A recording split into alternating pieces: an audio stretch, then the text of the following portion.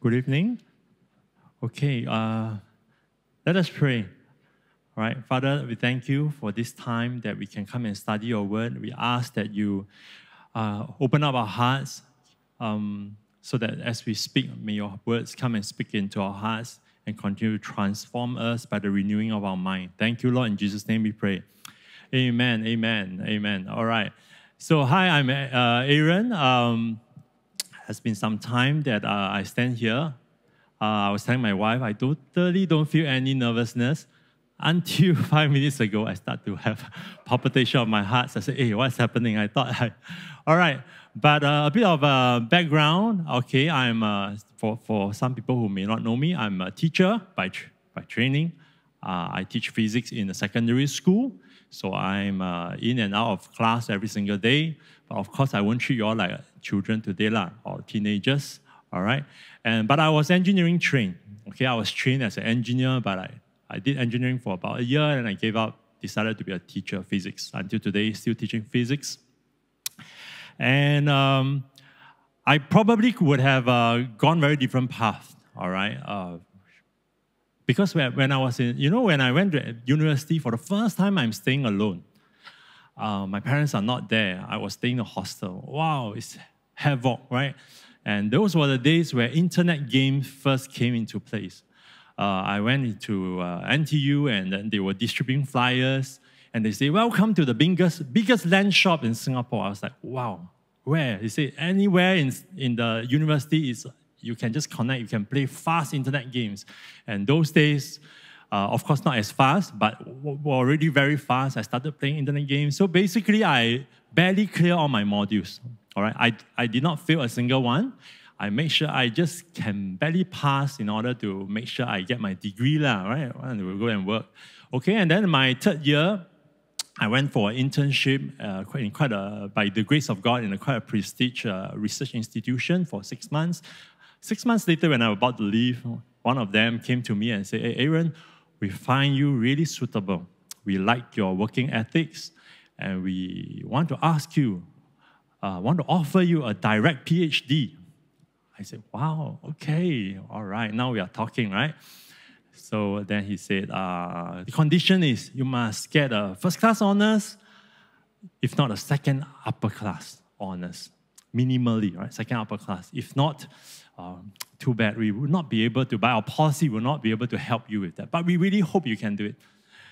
All right, and now I went back and I said, I start to ask around, all right? I then start to ask around at my third year, hey, how to get second upper class honors?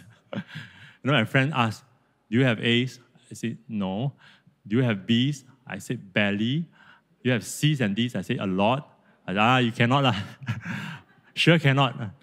Oh, then I began to realize, oh no, nobody has taught me. I've never given it a thought. I never thought that getting a good class honors may bring me opportunity. I just wasted my years, barely passed, just leave a mediocre, average results will do. So from that day onwards, I studied super hard, all right? The library starts at 7. I'm there 6:45, only to find out that there is a queue outside the library. I began to realize, those scholars, right, overseas scholars, they're already queuing there. I better begin to learn from them. And they went to the library, they chopped the single solo seat. I began to learn from them. They study until 9 when the library closes. I also study 9, right? And then after 9, they still go from the libraries. They go to a canteen from round 2 until 11. I also try to be like them, but I cannot sustain, right? But then I get, no A's, all B's. And I said, never mind, I try one more semester. Last year, I try. Finally, I get all A's. So happy. But guess what? Did I get my second upper? No lah. If not, I won't be here lah. Okay, just kidding. Okay, but God knows. God knows me. Looking back, I know I'm so big-headed. If I were to do it, I think I'll be even more big-headed. So God knows. But God taught me a very important lesson. Then I look back at my life. I realized I have not been setting targets at all in my life. I just go with whatever is bare minimum, and then that's it. All right. So God taught me a lesson that everything you do, right, begin with an end in mind. So Stephen Covey had written this book, The 7 habits of the highly effective people. And the second habit, I won't go into all details, but it's begin with the end in mind. So as Christians, what is the end in our mind? That's very important. If not, we will easily fall into the trap of just living a mediocre life, chasing everything, after everything, whatever flyers, people say play a game, you play, people say do this, you do that.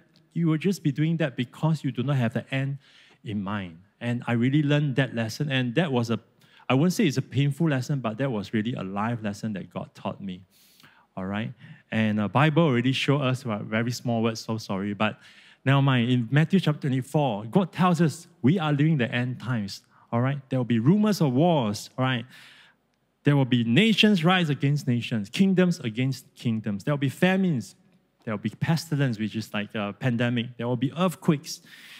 And the love of many Christians, the love will grow cold. And I know after COVID, really, a lot of our friends, the love has also gone cold. People around me that I know. And I pray that I'm not one of them.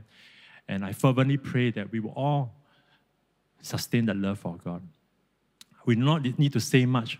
Recent earthquake in Turkey just wiped out 50,000 people overnight. All right? We are living in the end times. But how are we living in the end times? How do we live our lives? All right? I shared this long ago before, but recently God began to remind me a bit more about one of them. And I thought today I'd just like to study in detail one of them. In the Bible, in Matthew chapter 24, God began to describe how the end will look like. And after that, immediately he shared with us 4 parables. The parables of the servant, the parables of the 10 virgins, parables of talents, and sheep and goats. To signify that he's going to return. Jesus Christ is going to return as a master, as a bridegroom, and as a king. And God recently has been speaking to me, ponder a bit more. And today I'd just like to focus on 3 parables on the returning of the master. And these 3 parables are taken from Matthew chapter 24, 25, and Luke chapter 12. All right? When I sent this stack of slides to Yen said, "You sure you can finish?"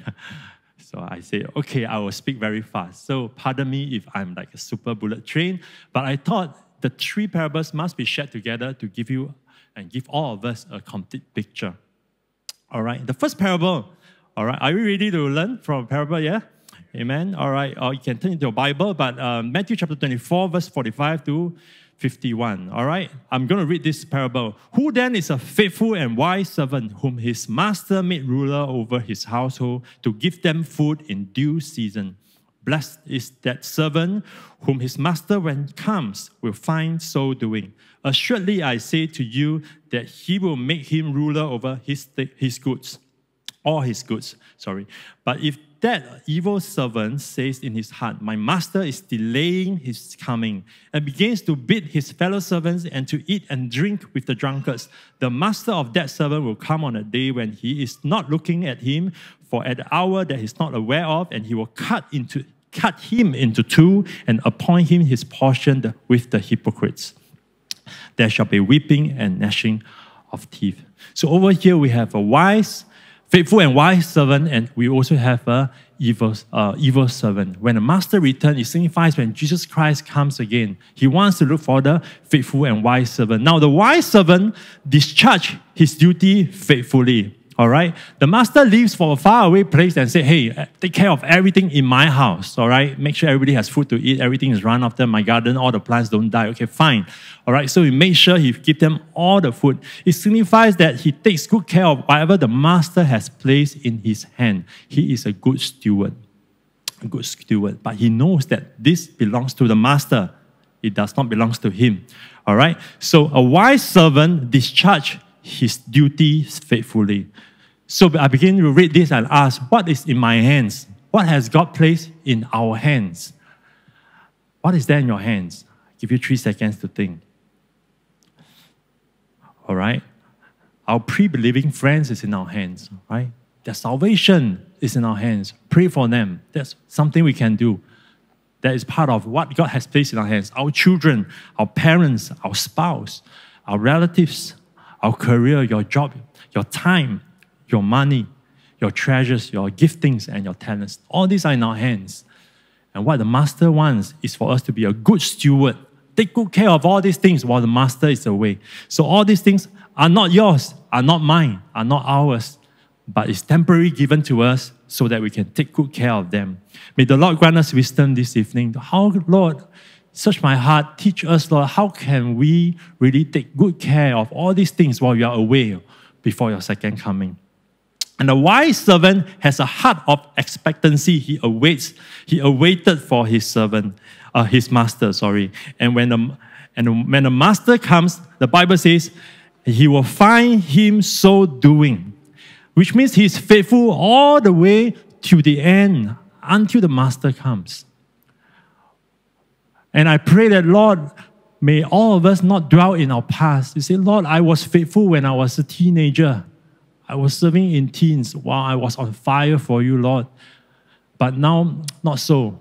But the Bible says we must be faithful till he comes.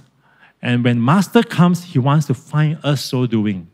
Not something that we have done 30 years ago, or 5 years ago, or even 3 months ago.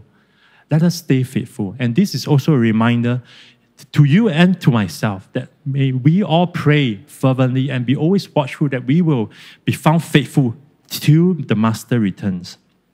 And the Bible calls him faithful and wise. I was wondering why go and add a wise? Faithful, say faithful, right? Why add a wise? All right. Wise? Why wise? Right? Then I began to realize that in the book of Daniel, chapter 12, it mentioned this wise servant again. Because in the book of Daniel, chapter 12 is the time where Daniel prophesied on the future, when the second coming of the Lord. It says, the multitudes who sleep in the dust, those who have, died of the earth, will awake again, We will all resurrect again. This is what we all know, the second coming of Christ. Some to everlasting life, others to shame and everlasting contempt. And this is the part where the wise servant comes. He says, those who are wise will shine like the brightness of heavens. Amen. Amen. The wise servant, those who are wise, the wise servant will shine like the brightness of heaven. Amen. And let us strive and say, Lord, I want to be that faithful and wise servant that you talk about because I would like to shine like brightness of heaven. And the master also called him blessed. Not only call him three names, faithful, call him wise, and call him blessed. And this word blessed is the same word used when Jesus used on Sermon on the Mount, which in Greek is called Makarios. Okay, I'm not very good at it, but it's Makarios. What does it mean? It means that it does not mean that he will be blessed. Sometimes we say, oh, the master come and because he did well, so the master will bless him. It's not true. The real meaning of Makarios means he is already blessed, which means when we are faithful on earth, while we are faithful on earth, we are starting to enjoy, we already started to enjoy the blessing. We are already blessed when you are faithful on earth. Not wait till Jesus come again and then Jesus look at you and say, oh, you are so faithful. Now you are blessed. No, it's not like that. It means that when we start to be faithful on earth, the moment you start to live a faithful life, you are blessed. You are blessed with the benefits originating from God. What a wonderful promise of God. Amen. So let us be transformed and understand that this blessing starts right now, starts immediately when we are faithful. All right? And he's invited now, not just to rule over the household, but he will rule over all things. Now goes beyond the house, right? Originally, it's just rule over the house, right? Everything, the plants, the pigs, maybe the dogs, maybe the children.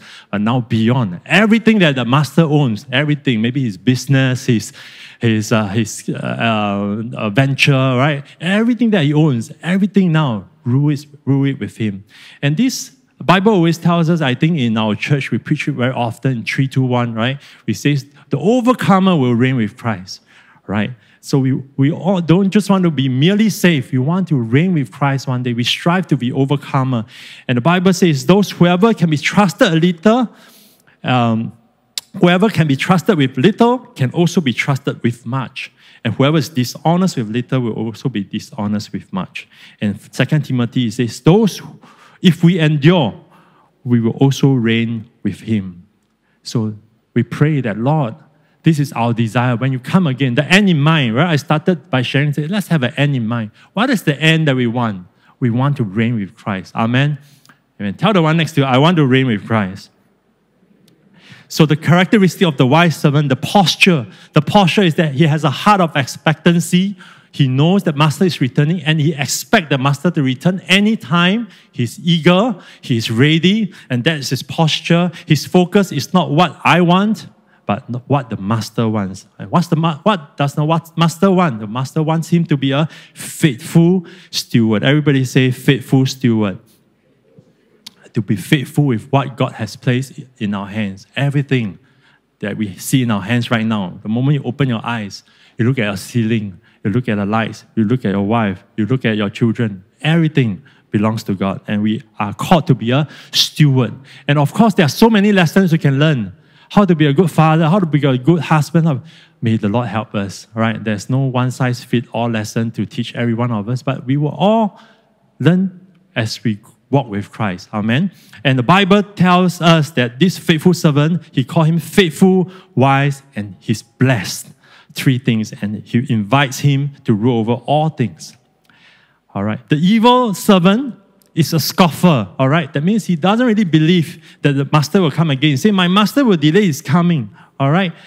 Because in 2 Peter it says, in the last days, scoffers will come. All right. Scoffers means people who actually laugh at the idea that Jesus Christ is coming. He will say, where is this coming? He promised. Ever since our ancestors died, right? Everything goes on as it has been, right? Since the beginning of creation. And sometimes I also think like that. I say, Jesus Christ is coming? Really? You tell me later? I'm not so sure. All right. Sometimes we fall into the scoffers. We think Jesus Christ is really coming? Not too sure. Do we have a heart of expectancy like the faithful servant? Sometimes I must admit that I do not at all. All right?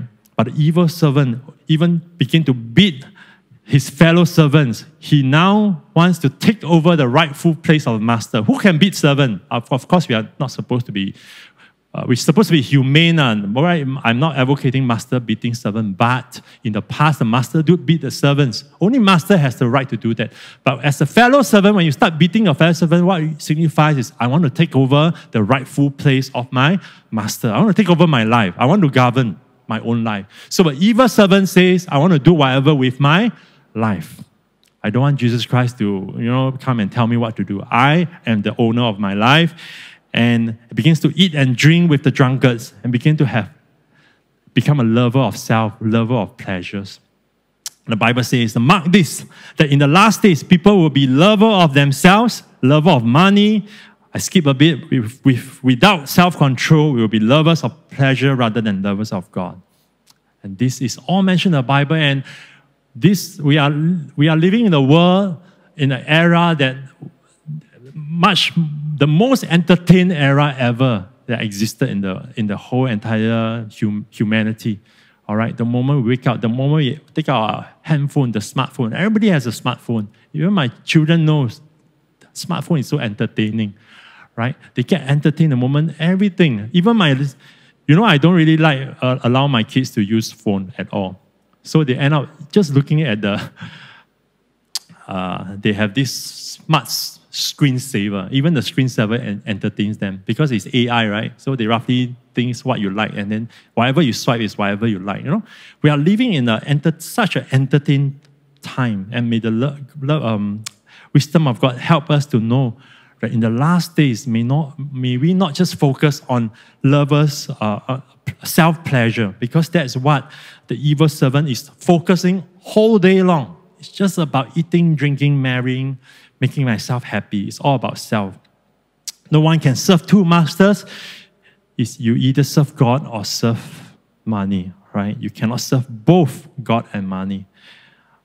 And the Bible calls such a servant who wants to own their own life, wants to govern their own life, wants to seek self-pleasure, and don't want to focus on what the master wants. He calls him evil and hypocrites. And there will be weeping and gnashing of teeth. Hypocrites, such as the last point of having a form of godliness but denying its power. When I read this, I always associate as hypocrites. Isn't it exactly what the Pharisees is all about? Having a outward form of godliness, but inner heart, the heart is not connected to God at all. They are not submitted to God, but outwardly They come to church and express themselves. They are in the synagogue, the Pharisees. But our heart issue, no one can tell. Only you can know it. Only I can tell. Even if I'm standing on stage, am I fully submitted to the Lord? You can't tell. Maybe I'm not. Am I right? So only ourselves, we are the only one that is accountable, and only we can talk to God and tell God our own heart's condition. So let us be open about it. And the posture is of the evil servant. They do not expect the master to return. They are scoffers. They focus on self-pleasures. They want to take the rightful place of the master over their own lives. And they live their life based on earthly desires. Then the Bible calls them evil and hypocrite. And they will be sent for eternal weeping and gnashing of teeth. May the Lord help us. And as we move on to the second parable, the parable of the master and servant in Matthew chapter 25. In the next chapter after Matthew chapter 24, there was another parable. So I shall not read this, but we all know that there's this parable where the master is going to a faraway place. He gives one person 5 talents of gold, second one 2 talents of gold, and the last one 1 talent of gold. All right, so 1, 2, 5. All right, so the Bible says the 5 talents of gold went to multiply it. All right, he went to trade, want to do some trading. 5 plus 5, he had 10, right? The 2 also traded and had 2. 2 plus 2, 4. The one with only 1 talent dug the ground and hit the Lord's money. And when the master returned, the master said to the 5 and the 2, well done, good and faithful servant. You are faithful over many few things. Now will make you ruler again, ruler over many things. Enter into the joy of the Lord. But for the last one, the 1 talent, he said, you wicked and lazy servant, you knew that I reap where I have not sown and gather where I have not scattered seeds. And then he took that one and gave it to the one with 10. Because 5 plus 5 10, he took from mine and gave it to 10. And when I was pondering, I began to ask, how much is 1 talent of gold? All right, so recently there's a hype, there's a hype about ChatGPT, right?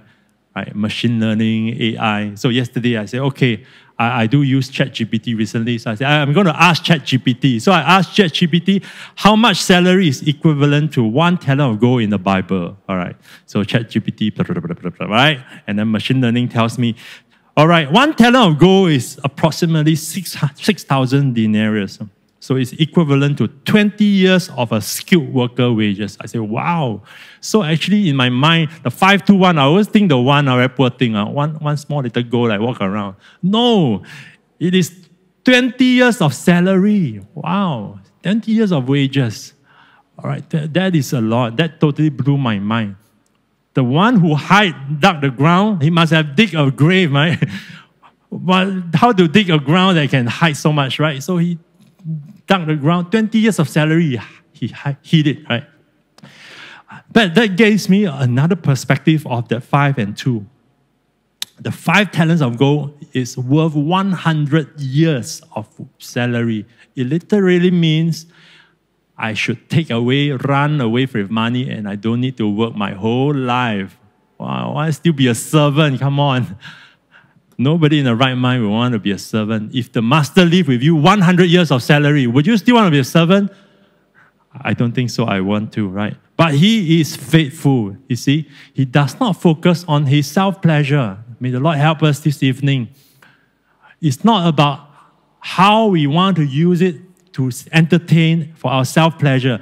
Even when he has 100 years of his salary with him, he chooses to do what his master wants, which is to be a fruitful steward. He traded it.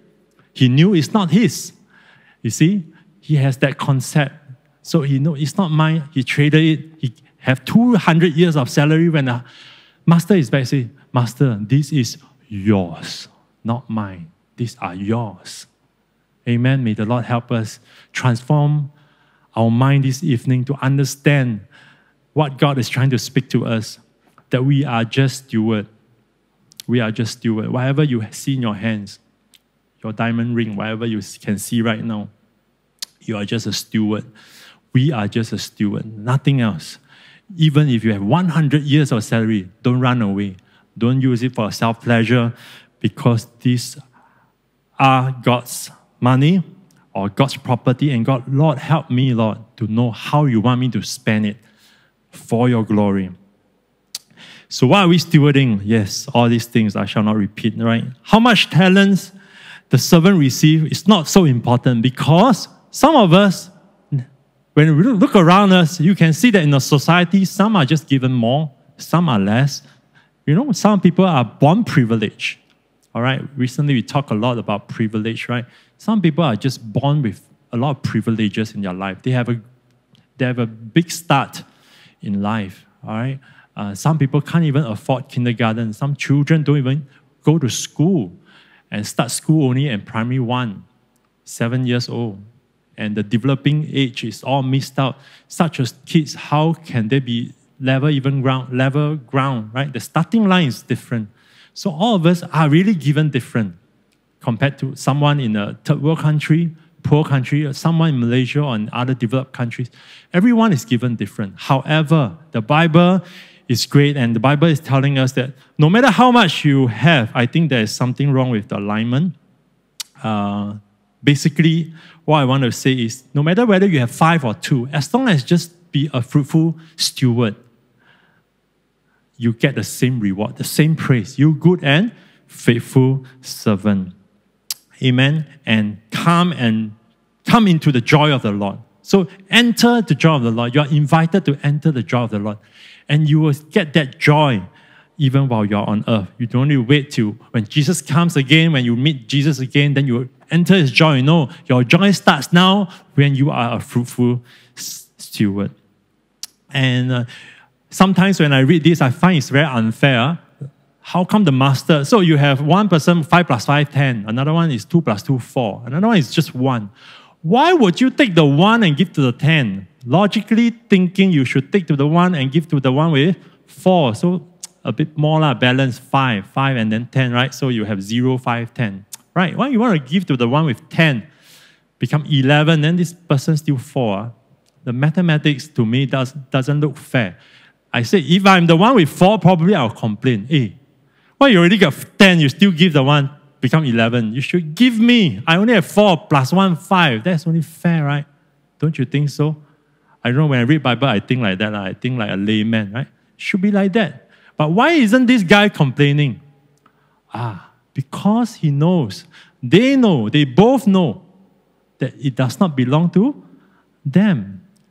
So when you know that it does not belong to you, master want to place there or place here, doesn't matter. It's still not ours. Do you understand what I'm saying? That is the attitude. And may God help us this evening that we know that it all doesn't belong to us.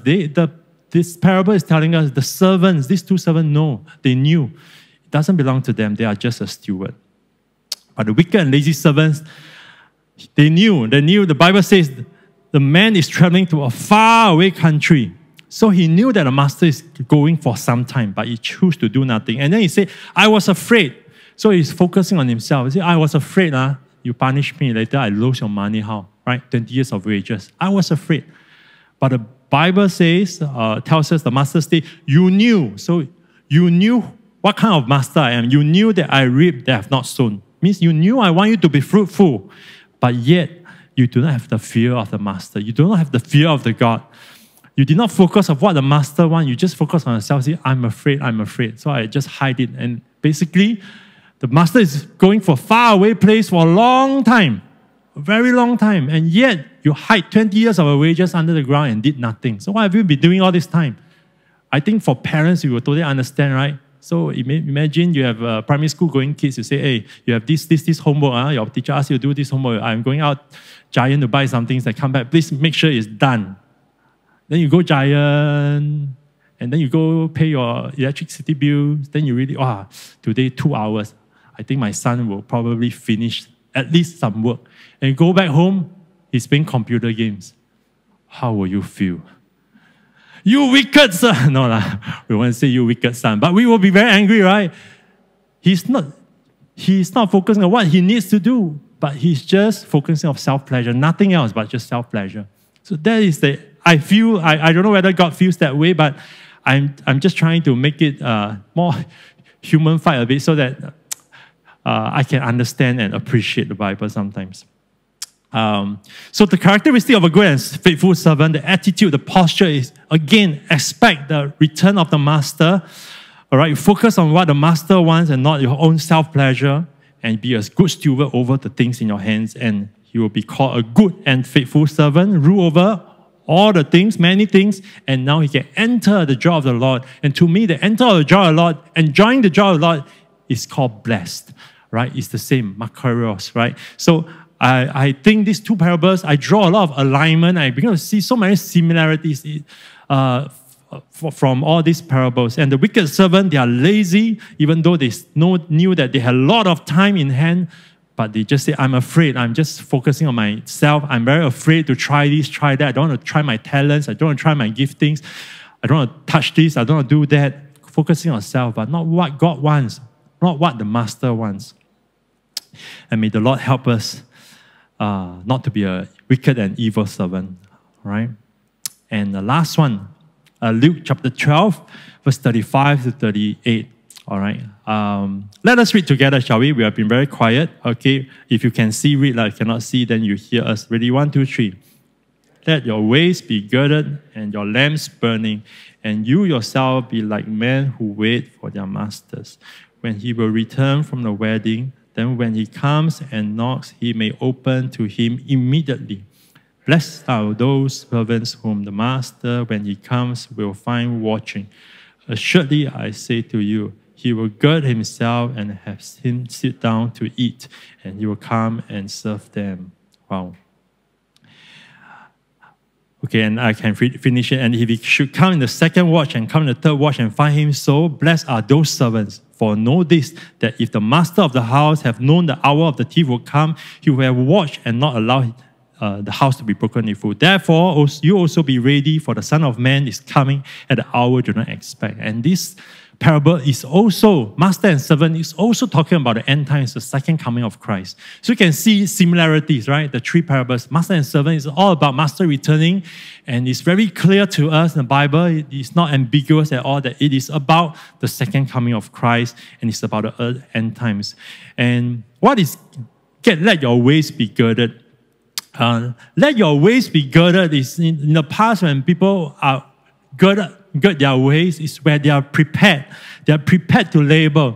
They are prepared to travel to the next destination. They are prepared to walk, right? Because of their ropes, it's very hard to walk, right? So let your waist be girded. They are prepared to walk and travel and do some hard labors, maybe carry luggages or whatever, or slash the wilderness, you know.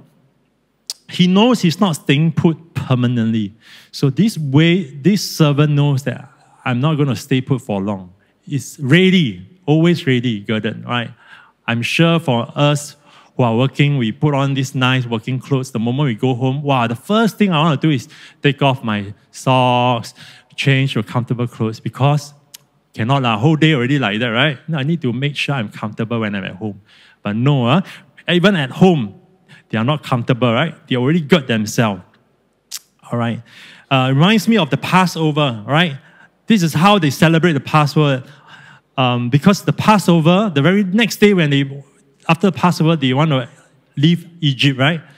Am I right? The Passover. And therefore, this is the rule for them when they celebrate Passover. And thus you shall eat it with a belt on your waist, your sandals on your feet, and staff in your hand. And so you shall eat in haste. Okay, quickly gobble down. That is the Lord's Passover. And a good steward or a good servant has this attitude that I do not belong here. You know, this world is not our home. We are here just temporarily. Our average age is 80 plus. All right, I think Malaysia, is 80 for men. I don't know about that. This world is not our home. We are just passing by. We will all leave this world one day, including myself. Right? Some leave earlier, some leave later. But this world is not our home.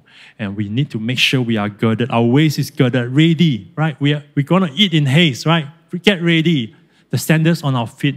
Anytime we are ready to go. So that's the attitude of a good servant. He knows that this world is not our home. Everybody tell the one next to you, this world is not my home.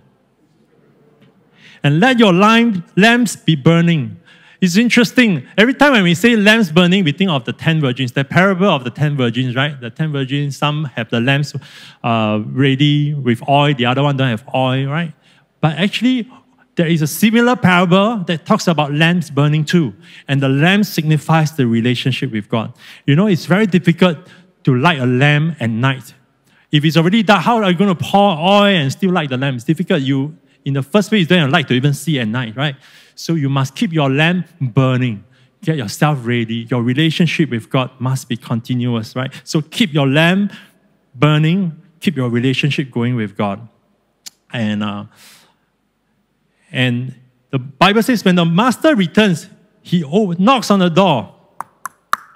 And it's interesting, he says, open to him immediately. So what does it tell us? That this servant has a heart of expectancy. He's expecting. It's almost like, I always come back to work. My three girls, right? Every time when my keys, right, just enter the metal gate. I have a metal door. First one is a metal door. So it makes some sound. First thing, before I even turn, my girls, usually one of them already open. Papa, you are back. All right. So heart of expectancy. They already know, right? Around that time, right? Evening time, I will be back. All right. The heart of expectancy of this servant. And the master called him blessed. It's the same word again. It's makarios. It means he was already blessed. Even before the master returned, when he was still in the house, getting ready, he was already blessed. He's not blessed because he opened the door quickly. No. He was already blessed with many blessings originated from God. Amen? And sorry, the alignment went off.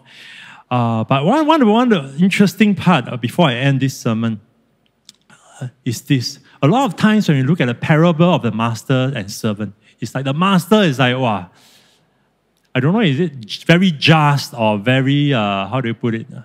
Like, just come and be a judge like that. Right? Come back, good, faithful, one side. Evil, gnashing of teeth, right? Seems to give us that impression that, this master, it's just about judging people. Like, not very loving. But when I read this, and recently I was reminded by another sermon about this, I say, hey, this really transformed my mind. You know what the master did? I see whether I can... okay, yeah, maybe we use this. Okay, so it says that, in fact, the second one, it says the master might return in the second watch or third watch of the night. Third watch is between midnight to 3 a.m. So it says the master returned from a wedding. It could be second watch or third watch. You say, wow, come on, how do you return from a wedding midnight, 12 to 3 a.m.? Right, probably the master will, maybe their wedding celebrate for many days, and the master will say, halfway through, you leave the wedding. So the master withdrew himself halfway through, and then came and knocked on the door. And when he found his servant open the door, he actually sit him down.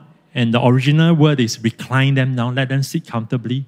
And the master come and serve them food. So why is the master returning? The master is returning to have fellowship. The master wants to return not because the master is eager to come and catch them by surprise. You didn't do it well. You wicked, evil servant. No. The master's desire. Why is the master desiring to come back? Come back to spend time with the servant. When he opens, he knocks the door. When the servant allows him to enter the house, he reclines him down and he come and serve him food. It says the master girded himself. Now the master began to prepare food. Prepare, right? Gird himself, sit them down, and come and eat with them. And the Bible says, behold, I stand at the door and knock. If anyone hears my voice and opens the door, I will come in and dine with him and he with me. That is the heart of the master. So let's not walk away thinking of these three parables. Say, wow, this God, so judgmental. Just want to come, make sure I'm faithful, fruitful. No. Yes, he has an expectation. He has an expectation for us to be faithful, to be fruitful, to not call this world our home. Yes, because our home is in eternity with him. And he wants to spend that relationship with him. So the master is here, is returning to spend time. He wants to have deep fellowship with us. So from the parable, we know that, let's have the heart of expectancy. Let's make sure our lamp is burning. We have that relationship with God. And we know that this world is not our home. And we will be called blessed. We will be called blessed. And in the end, the master, we will enjoy that close fellowship with Christ because the master is returning because he wants to serve you and I food. He wants to set a table. The Bible in Psalm says, I want to set a table before your enemies. I want to set a table for you. Amen? Hallelujah. So let me just summarize the three parables. I find similarities. I find the close alignment that let us pray that our heart will have a heart of expectancy to expect the return of the masters. A good and faithful servant knows that this world is not my home. I'm here temporarily, right? I'm going to make sure my waist is girded. I'm ready to live. Wherever God calls me, I will go. I'm ready to labor for God. And everything that is in my hands is not mine. I'm just a steward. I want to be faithful. Even if you have given me 100 years of my wages, I will not take and run away. I will be here to faithfully serve you. Amen. I will not be lazy and wasteful. Amen. And the Bible says, you are faithful, you are wise, you are blessed, you are good. And Master will want to have a good relationship, a good fellowship when he returns. Amen. Amen. Praise the Lord. I finished all of them on time, roughly. All right. Shall we all stand? Hallelujah. But I feel that the Lord is speaking to our hearts, including mine. I don't know which part speaks to you, but I thought let's not leave this place without talking to God. So shall we just spend some time just at your own place? Just begin to talk to God. Just tell him what you think about the sermon, which part speaks to you. Is the part that, Lord, help me to be a faithful steward, Lord. You can tell Jesus, Lord, help me to have the heart of expectancy, to be prepared for your second coming, to be ever ready. Oh, Lord, help me to make sure my ways are girded so that I'm not here to stay. This world is not my home. Help me, Lord, not to be so comfortable in this world because this is just a temporary passing through. Hallelujah. Let's spend the next 2 minutes. Just talk to God.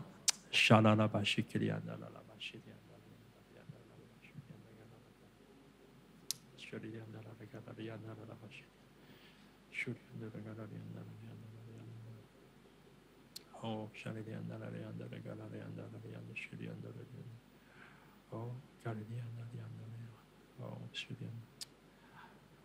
oh, hallelujah. We have a loving Father. We have a loving Master. This Master is not here to judge us, but he's here to help us to be an overcomer. The Bible says in 2 Peter chapter 3, verse 9, it says, he's delaying his coming, not because it's because he's patient. He does not want anyone to perish, but he wants everyone to be saved. That's why he's delaying his coming. He's patient, he's merciful, he's loving, and he wants to come. He wants to come to spend that close fellowship with us. Jesus wants to come to serve you food. He wants to come and enter into your house. But firstly, you must open that door. And I want you to really open up quickly. Open the door quickly to Jesus tonight. When Jesus is knocking on your door right now, and if you have not accepted Christ, or if you are half-hearted, I want you to quickly open up your hearts and say, Jesus, I receive you. Come into my life. Come and eat with me. Come and enter and serve food to me. Hallelujah. And for some of us, the Lord is speaking to us and saying, this world is not our home. Help us, Lord, to be a good and faithful servant, to be a good steward. Even if I have 100 years of salary, oh God, Lord, it is still not mine. Open up my eyes tonight, Lord. Father, I just pray for all of us tonight that may your word come like a double-edged sword that will pierce through our hearts and may it land on good ground, oh God, that we will understand your expectation, that we'll understand your heart, that we know your nature, that your nature is a loving Father, your nature is a loving Master, one that is patient and merciful and loving, Lord. You are not here to judge us, but Lord, you desire all of us to be faithful. You desire all of us to be good, to be wise, and you want to reign with us in eternity. So Father, I just hand all our lives unto your hand. I just pray that you come and help us to live wisely in these end days, for we know your coming is soon. And help us to have that heart of expectancy. In the name of Jesus, we pray. And all God's people say, amen. Amen.